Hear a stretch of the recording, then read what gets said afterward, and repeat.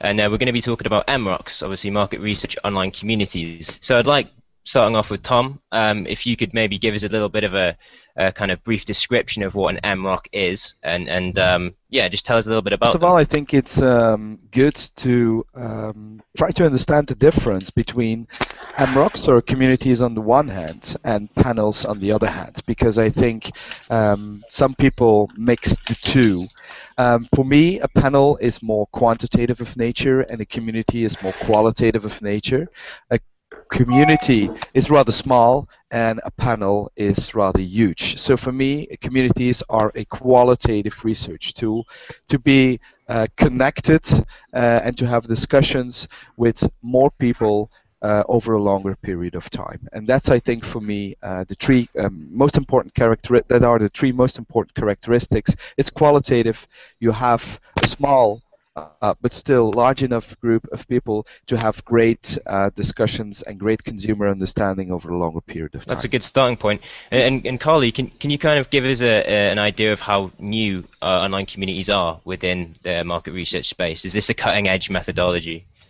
I think online communities have been around, relatively a longish time now. I think the difference that's more and more emerging over the years that I've seen with clients of mine is that they're engaging into using them as quite a common methodology in, say, when they're putting out proposals, whereas in the past they may put a mixture of sort of doing your offline and your online, with wariness that their clients might not adapt to the online method as compared to focus groups, whereas I think now it's becoming more and more common that people are actually understanding that it's a very valuable tool, and with people being so time short and things like that, it helps bring people together and get the information without being too intrusive in people's lives, really. And Jens, I know that you kind of, like you said in your introduction, you run a lot of these conferences for market research. Have you seen that kind of come to the fore? Have you seen online communities come to the fore in recent years at market research events?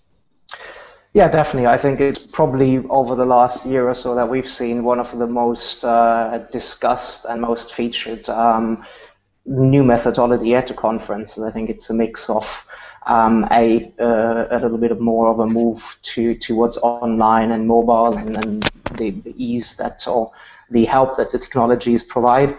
And at the same time, I think everybody's looking to change their ways to reach out to possibly younger generation, possibly also people that are using more online and mobile communication tools, and MROCs are a great way to stay in touch with that generation that's communicating predominantly over online and mobile. Okay, fantastic. And I know, Robin, that we had a little bit of a chat previously about kind of MROCs and where they would fit in with research. I'd just like to get an idea of what you think the main outcomes are for an MROC. Why are people going to go and do an MROC as opposed to other forms of market research methodologies? I think that it's a continuum, because I think that, first of all, clients have got to buy into the power of online Qual, and then once that's proven, they can then justify the strategic and budget investment in building an MROC. And the recent report we did a survey at one of Jens's conferences last year, and I think 45% of people said they were actively interested in developing an MROC, which is consistent with the latest data from the GRIT report. So I think there's a lot of client interest out there. Just picking up on something Tom said, I actually believe that an MROC can be a quant and a qual research vehicle. And it seems to me that different consultancies have slightly different angles on it.